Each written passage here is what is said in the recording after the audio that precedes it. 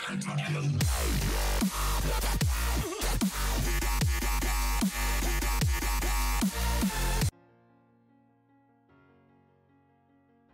up guys, this is Rich from Clash with RLF, and today I'm going to show you two 3-stars attack by DeuxTroops.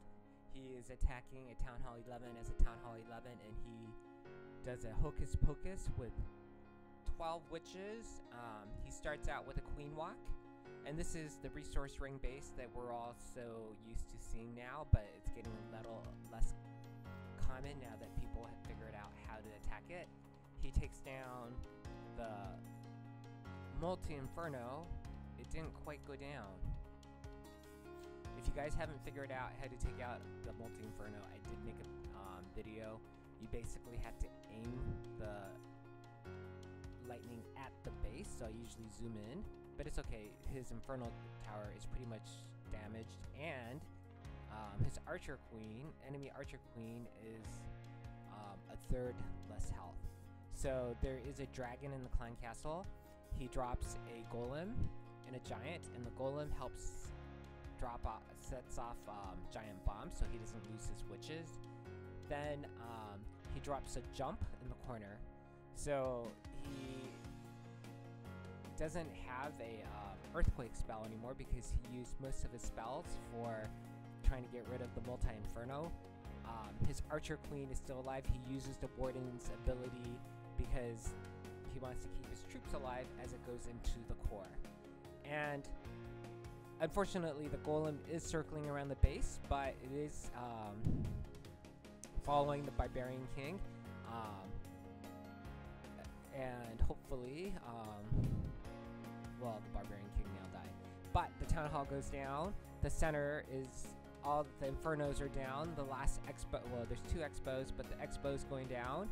And with the witches, he should be able, and the wizard, he should be able to take down the last expo. And the queen is going outside the base, circling it, but you do need to circle it to get rid of the base. Unfortunately, the expo doesn't go down, but the Archer Queen is at full health. I'm not sure if the healers are going to heal her now that the healers are sort of healing the Warden, but it doesn't really matter. There's only 1, 2, 3, 4, 5, 6, 7, 8, 9 defenses left. And yeah, the Warden is being healed instead of the Archer Queen. Unfortunately, the Warden sits behind, so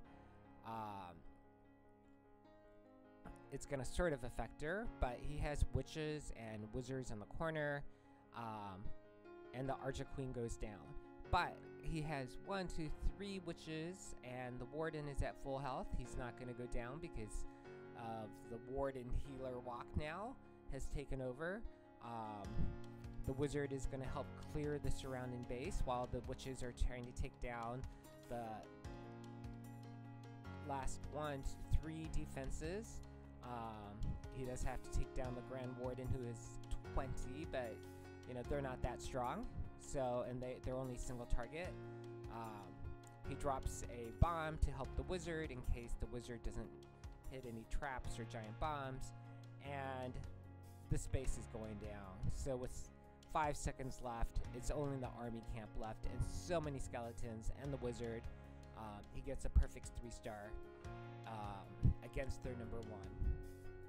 The second attack is a more triangular base. It sort of reminds me of a baseball field.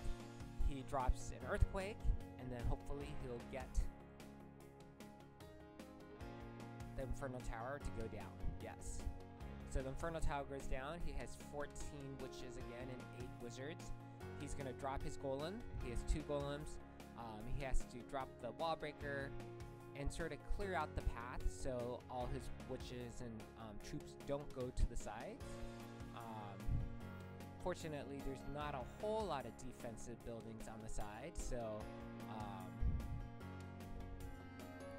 however, right there, as you saw, some of the witches were going to all try to go to this corner, but they didn't.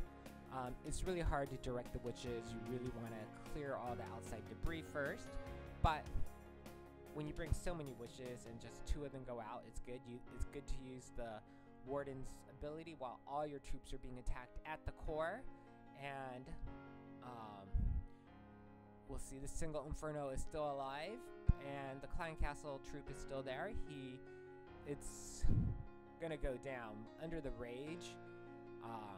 Everything goes down. It's such a bloodshed there. You can't even tell what is going on. He drops a jump to help his troops get out of that corner to go towards the center of the field, and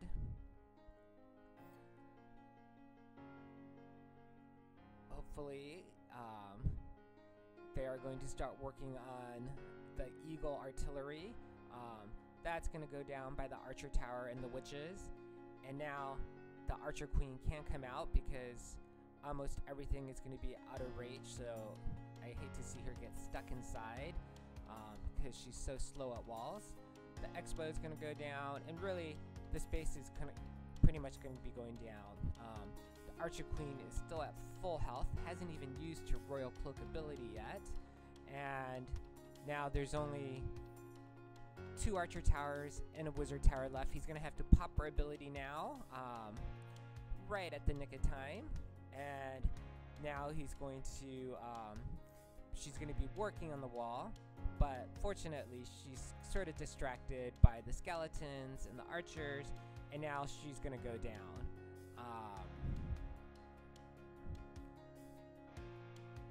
Take her out, Archer Queen. I mean, yep, and she does. So now, just with the elixir storage, elixir gold drill, and the builder's hut, perfect 3 stars. So perfect war for Deuce World. Awesome. It's amazing. He takes 14, which is very dark elixir heavy, and 2 golems, 1 in the Clan Castle. And so if you see these kind of bases, these are 2 great ways to attack it. I hope you enjoyed watching this video. If you do, please remember to like, subscribe, and comment below. And as always, I really do appreciate you following my videos, and hope to see you